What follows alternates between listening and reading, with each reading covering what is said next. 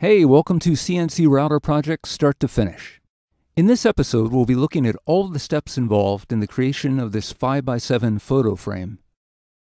While many frames are composed of 4 separate mitered pieces, this one is made from a single, continuous piece of wood that's been machined on both the front and back surfaces. This project was cut from a 13-inch long piece of 1x12 radiata pine.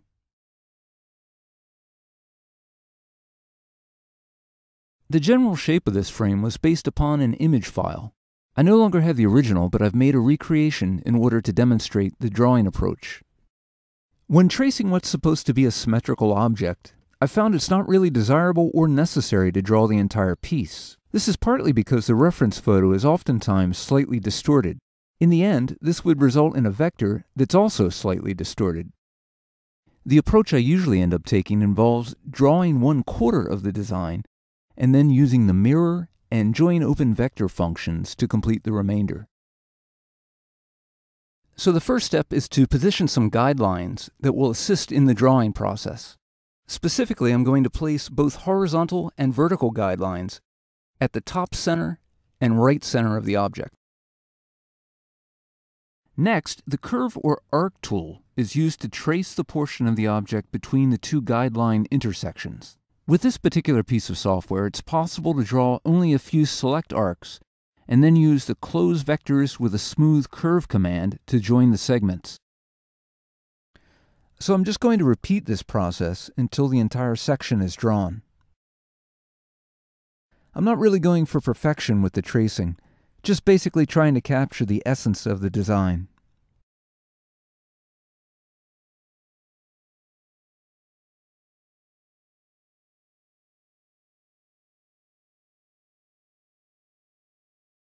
Now it's time to use mirroring to complete the rest of the frame outline. First, however, I'm going to draw a straight line directly along the vertical guideline created earlier. This line will serve as an axis of rotation about which the existing frame vector will be mirrored. Next, both the vector and the line are selected together and the mirror command chosen. With the option for Create a Mirrored Copy selected, I'm going to choose the Flip About Line option. At this point, the two sides of the frame are still considered to be separate vectors. To join them together, I'm going to select them both and choose the Join Open Vectors command. Next, the bottom half of the frame outline is created in a similar fashion. This time a line is drawn along the horizontal guideline. Both the line and vector are selected, and Flip About Line is chosen from the mirroring options. Finally, the top and bottom pieces are joined together.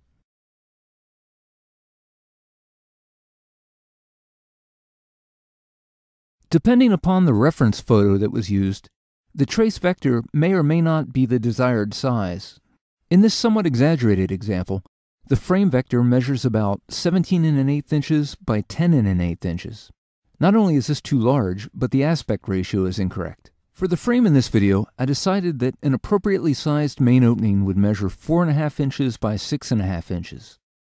In addition, there would be a border thickness of 1.5 inches on each side of the opening. At 1.5 inches per side, that would be a total of 3 inches larger than the main opening. This would put the dimensions of the outside vector at 7.5 inches by 9.5 inches. So to change this, I'm going to select the outside vector and choose the Set Size command. After deselecting the Link XY box, the correct dimensions are entered and applied.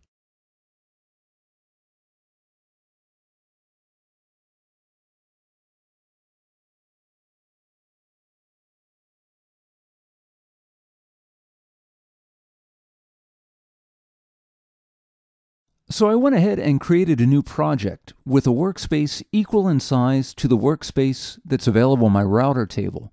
And I've positioned a number of elements in this workspace. First, there's a rectangle that measures 13 inches by 11.25 inches, and this represents the 13-inch long piece of 1x12 from which the frame will be cut. The location of the 1x12 on the spoil board here is completely arbitrary. It made sense for my particular situation, but it can really be placed anywhere.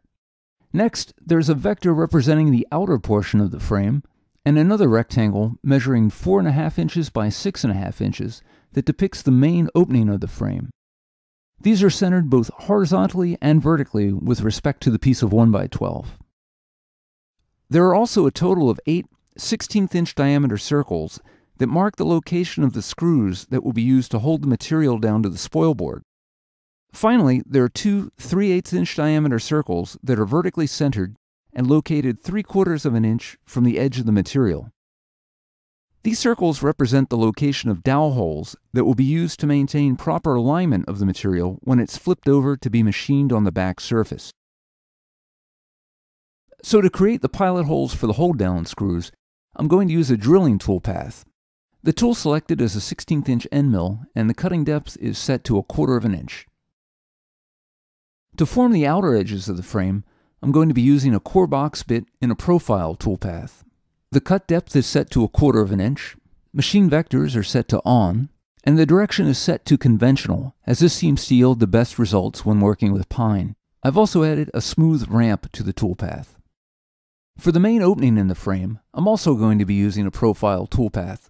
This time I'll be using a 1/4 inch downcut for the bit, and cutting to a depth just over the 3/4 inch thickness of the material. In this instance, machine vectors are going to be set to the inside. The direction is once again set to conventional, and a smooth ramp is added. There are no tabs necessary in this case, as there are 2 hold-down screws in the middle of the material. A profile toolpath is also used to create the holes for the dowels. Once again, a 1/4 inch downcut bit is used. The cutting depth is set to 1 inch this time, as the hole needs to extend through the material and into the spoil board as well. Machine vectors are set to inside, and the direction is set to conventional. I've also added a ramp, but this time it's spiral in nature. Finally, we have one more profile toolpath that cuts out the frame itself. The bit is a 1/4 inch downcut, and the depth is just over 3/4 of an inch. Machine vectors this time are set to outside. Direction is once again set to conventional, and a few tabs are added to the toolpath to keep the material in place. Finally, a smooth ramp is added. So that takes care of the front side of the frame. Now it's time to add 2 toolpaths for machining on the back side. When it's time to machine the back side of the material, I'm going to be flipping it horizontally on the spoil board. I'm also going to create a corresponding flip within the software. To represent that process, I'm going to select all of the vectors, choose Mirror Selected Objects, and then the Flip Horizontal option. Due to the symmetry of most of the vectors in this design, I could probably get away without this step. Oftentimes, though, that's not the case, so I try to get in the habit of doing this anyway. There's really only one required operation that needs to be performed on the back surface of the frame, and this involves widening the main opening so that it can accept the glass, matte, photo, and backing material. Since this is a 5x7, I need to make the opening at least that large. I'm going to oversize it just a bit and create a rectangle that's 5 1/32 by 7 1/32. And then I'm going to center that up within the frame. What I'd like to do is create a toolpath that pockets out the area between these 2 rectangles. Before doing that, though, I'm going to add some 16th-inch radius dogbone fillets to the corners of the larger rectangle in order to work around the router's inability to cut square inside corners. Now I'm going to select the 2 rectangular vectors and create a pocketing toolpath. The depth is set to 1/2 inch. And I ended up using 2 bits for this, a 1/4 inch bit for the clearance portion, followed by an 1/8 inch bit.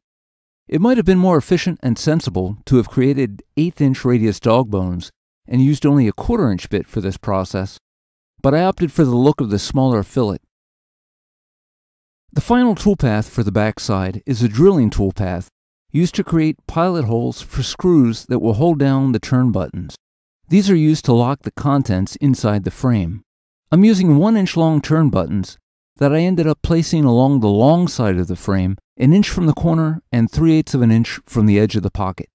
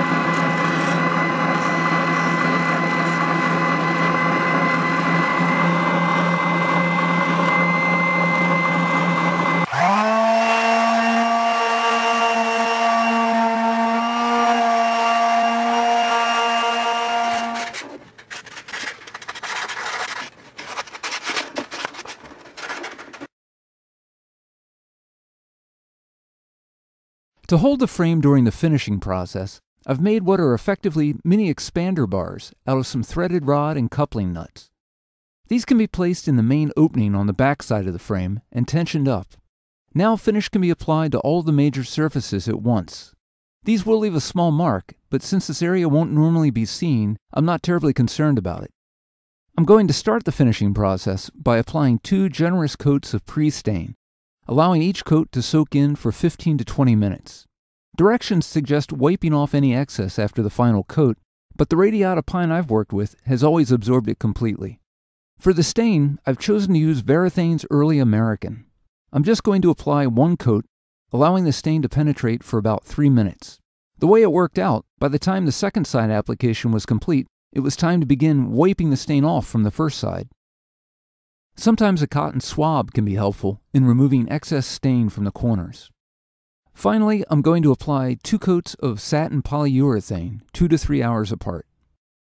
After the polyurethane is completely dried, it's time to install the turn buttons. Now, all that's left is to insert the contents, snug the screws, and display your new frame.